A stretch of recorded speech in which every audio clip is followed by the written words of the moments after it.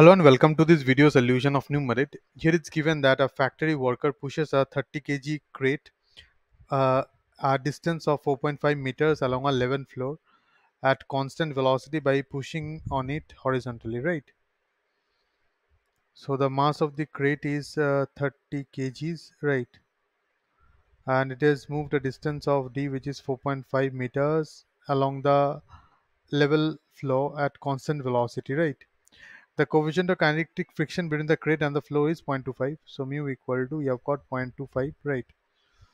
Now, what is the magnitude of force that the worker must apply, right? Since it is moving with constant velocity, right?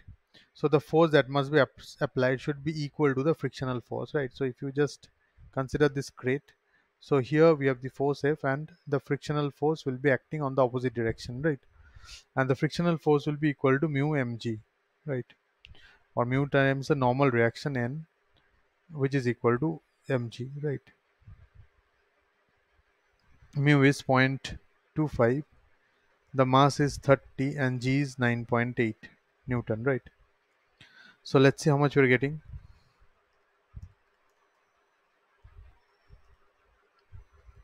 73.5 Newton is the is a force that is applied, right? Now B, how much work is done on the crate by this force B? So the work done will be equal to this force times the distance it covered, right? So it's 73.5 times the distance it covered is 4.5 meters, right? Joules. And this is equal to 330.75 joule, right?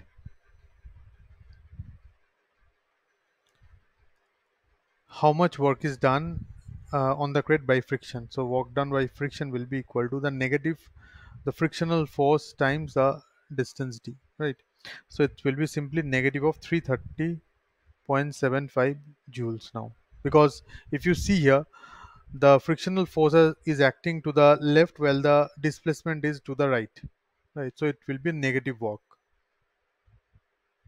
Next, d is how much work is done by the crate by the normal force. The work done by the normal force will be equal to 0, and the work done by gravity will be equal to 0, right?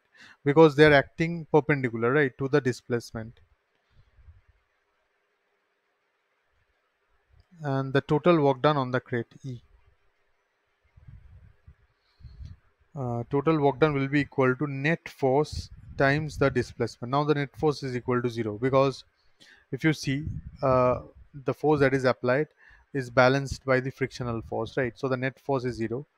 So the work done will be 0 in this case. I hope this is clear to you, and have a very good rest of the day. Thank you.